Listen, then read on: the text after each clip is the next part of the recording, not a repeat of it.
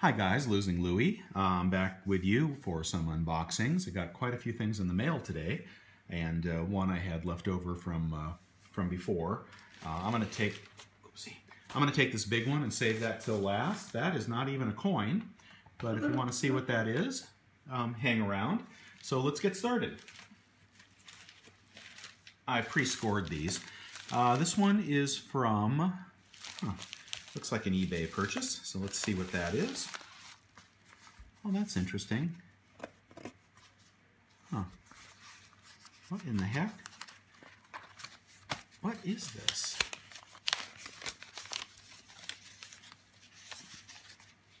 Can you see it? I have no idea what this is. Let's keep my information out of it. Oh my gosh. This is a Wedge Tailed Eagle. Okay, just wrapped really nicely in a satchel of some kind. That's kind of sweet. I like that. So this is not the 2016. I do have those coming. This is the 2015. You know, I had never bought a 2015 Wedge Tailed Eagle in MS70. I did buy a few tubes of the BUs because I got a great deal on those. But I had not bought the graded ones until I heard recently that 2016 was coming out with a new image. You probably caught that on Mr. Vegeta's channel. But Mercanti has changed up the Wedge Tailed Eagle image, and I do have the 2014s in MS70. And I thought this would be a great time to pick up the 2015 with discounts, and I think I got this for like 80 bucks. So they retail for 100, and if you do want to put together a date set of the graded MS70s, you're going to want the 2015s. I bought that the same day I found out that the 2016s were going to be more interesting in that the image was changing. In my mind, that's a good thing. I do like changing images. I think that makes the coin more collectible and more valuable. And I'm thrilled at this point that I held on to my 2014s because that is the first year of the set. Okay, number two from Oklahoma City. What is that? Apmix or Provident? I get the two mixed up.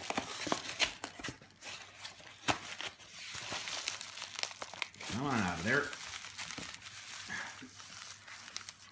Going to cut this really quickly. There have been some fantastic deals. Right around Christmas time is when all the good deals started popping up.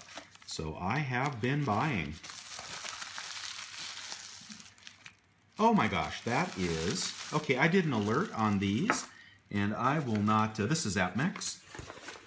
I will not linger on this for too long, because now I've shown it once and talked about it twice, but the alert, you may recall, was for the Bison Bullion 7-ounce pistol, and here it is. Apmix seemed to have a bunch of these. I think they were overstocked. Anyway, this was about $150, which was about $50 below the retail, and probably about $30 below where they're pricing them right now. So I decided to get another one. I love these. I would have a whole trunk full of these. I'm not positive it's the best investment, but I do think it's going to hold its value. Okay, they're really cool. So there it is. If you want to see that up close and personal, search out my prior video, the Bison Bullion pistol. Okay, so happy to get that from Apmix. That was a great deal from them. And I wanted to get one of these 30-gram pandas in the Apmix Mint Direct package. They were a couple dollars more than the basic BU, and not that I believe in buying these this way. It does ensure authenticity, or it does certainly increase the odds of authenticity, and I really wanted to see it. Let's see what this coin looks like. Gosh, I'm missing my rag. Here we go. Let's see what this coin looks like. Let's see what kind of coins they're putting in the Mint Direct. So the front That front looks pretty solid there. And the back, very smudgy. Very smudgy. Okay, so I'm not going to linger on this coin, but this is an inferior coin in this APMEX Direct, Mint Direct package. Yeah, it's all smudged up. That's inside the capsule. Looks awful. And it's in there crooked to boot. Okay, so boo on the Mint Direct. That, I wish I hadn't bought. Let's check out what it looks like in the capsule. This is the BU. They were about $20 to $21 at the time. I don't know what they are right now. There is the panda. I got one of these from Gold Silver Bull as well, which was perfect. This one, I don't know. Oh, yeah, I see a ding on the rim. Oh, no, I don't. That's the capsule. Let's look at the back. Oh, also very smudgy. Oh, this capsule is scratched. So little teeny scratches on the capsule for the panda, even though it was in an APMEX thing. Okay, both those are boo. I mean, they were only 20 bucks, but boo, not perfect, which I don't expect for bullion coins, but those pandas are one of the most perfect bullion coins that are struck, and I certainly do hope for it, and if I don't get it, I'm disappointed. All right, unpackaging number 3, I guess this is. This is courtesy of Silvertown, which happens to be where I picked up the Star Wars The Force Awakens Rey coin. These are about $80. You can still find them. I think the mintage is 10,000, and I'm not going to do a whole lot of hoopla about this Star Wars coin, but it does go with the set that I have now. I've got every one of them in the recent and the historical release. So let's take a look at Rey and see what she looks like. By the way, saw the movie? Fantastic.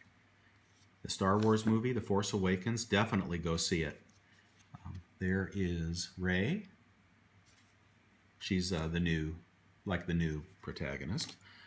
And here she is. Oh, that's a nice coin. Okay. Would you like to see the back of that one? It's weird. Her face has kind of odd shadows on it. I guess she's working hard scavenging there. So here is, this one's in here crooked, but that's nobody's fault. They do jiggle around. Here is the queen side. Not a perfect coin either. I don't think that would grade a 70. There's some little scratches under the queen's hair. But I do like the coin. And I love the movie. So I've heard some people saying the movie was no good. Boo, man. Our audience clapped out loud after the end of the thing. So if you're an old timer like me, definitely go check out The Force Awakens. But standing room only for tickets and stuff. We had to buy our tickets the day before and had to sit in the front row as it was, because we went and got popcorn, and by the time we were back, all the seats were full. Crazy stuff. Okay, yay Star Wars, so let's put that aside. Here we go, let's keep going. Am I still rolling here? Oh my God, is that 9 minutes? Sorry guys, feel free to move along if I'm boring you. This is from Talisman. What did I buy from? Oh, okay. So Lady Liberty will like these. I know she's got a few sets of these. This is the 3-coin Year of the Monkey, but the price on these was unbeatable. And what I did was all the discounts that I have been amassing, the 10% offs, coupled with the 4 times eBay bucks, coupled with some special weird deal that PayPal was like giving me an extra 10% off for no particular reason on all purchases one day. And it happened to be the same day that I was using my my Target cards and my other cards and my eBay 4 times, and then had an additional discount. Anyway, this looks like 2 sets. Okay, a decent number on that. So this is the 3-coin Year of the Monkey, and this is Talisman through eBay. Okay, if you guys aren't shopping on eBay and using these discounts, you're paying too much. Just let me straighten these out for you real quick. I'm sorry you can't see this. Well, oh, I love that 2-ounce monkey. Okay, I was not going to buy these, but at $160, $170, you know, after discounts and extra coupon awards and stuff, I just couldn't resist. So that is pure profit right there. And that looks like a keeper. I think the monkey's going to do well. So that's my 3-coin set. I have the goats as well, which have been fairly disappointing in their returns because they announced that nonsense about the new 2-ounce, the release of the individual 2-ounce coins. But anyway, at that price, I am not going to complain. That was a good use of my discounts, I think. Okay, moving on. This is looks like an eBay purchase. Oh, this is a greeting card. Actually, the next 2 things I'm going to show you are greeting cards and comics. A greeting card and a comic, so feel free to pass if you don't like those things. If you want to hang around and check out something that's non-coin related, hang around. This is other stuff that I collect.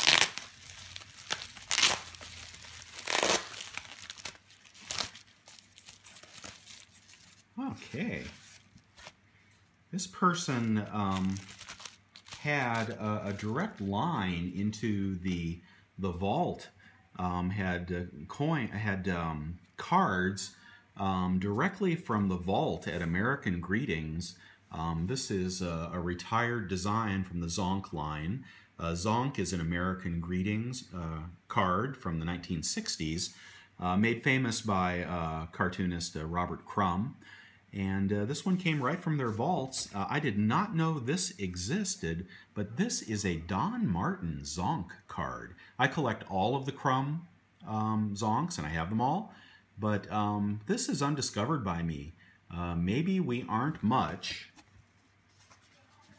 but we're all we've got. That's Don Martin.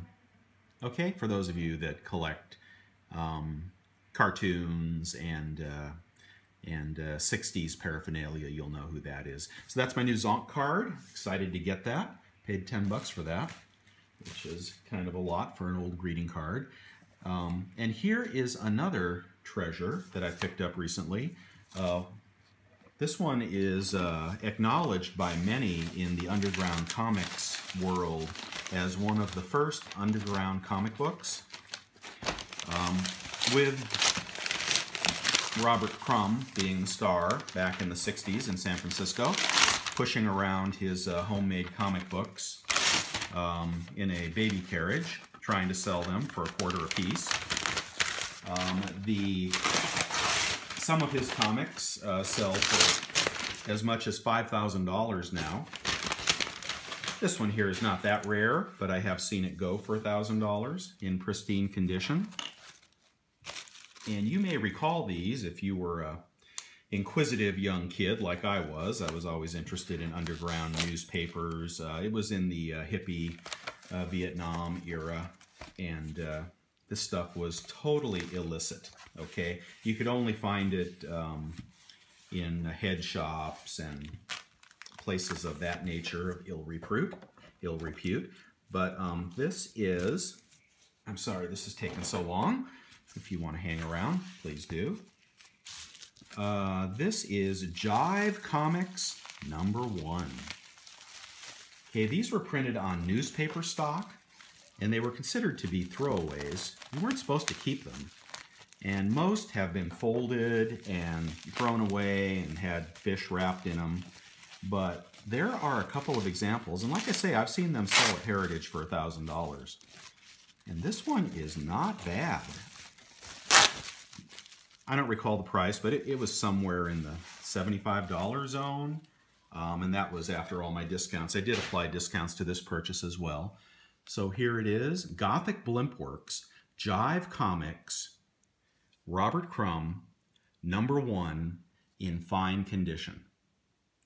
This is Mr. Goodbar, one of his earlier designs. It is an adult-only comic book. There's the back, our friend. That's not Jimi Hendrix. This is actually Luther Johnson with Muddy Waters Blues Band. This is Luther. Okay, looks a little like Hendrix though. And on the inside, oh man, I don't know if I want to pull this out. Let's see. You know, Robert Crumb is Keep On Truckin' and some really, really crazy stuff from the 60s, psychedelic, and he was on LSD when he drew most of this stuff. But he is one of the premier underground comics cartoonists, illustrators. And this was his #1 deal prior to Zap Comics. Let's see if we can get a non-X-rated. S. Clay Wilson is another one of the artists in this. I have one of his original oil paintings on the wall. Just looking for something that I can show you guys. Oh, and Vaughn Baudet is actually Cheech Wizard and the Machines. I'm going to show you a Vaughn Baudet piece. Let me just... this is one of his deals. This is the guy that actually thought up the concept of the Terminator. Okay? He thought it up and drew it long before Schwarzenegger played in it. Let's see what else we got. Oh man, this is in great shape. This is in great shape. Larry Todd was also in these. Here we go. This is a Crumb. This is a color Crumb. Don't goof on it. Look at that artwork. Huh? That's crazy. I'm going to show you the top one. I'm not going to show you the bottom strip here. Okay, well, I wish I could show you guys this stuff, but some of you aren't old enough to see it. So there you go. That's Robert Crumb, Gothic Blimp Works #1. That's the end of my presentation, and you guys have a wonderful day. Losing Louie signing out. I can't believe I went 17 minutes. Please forgive me.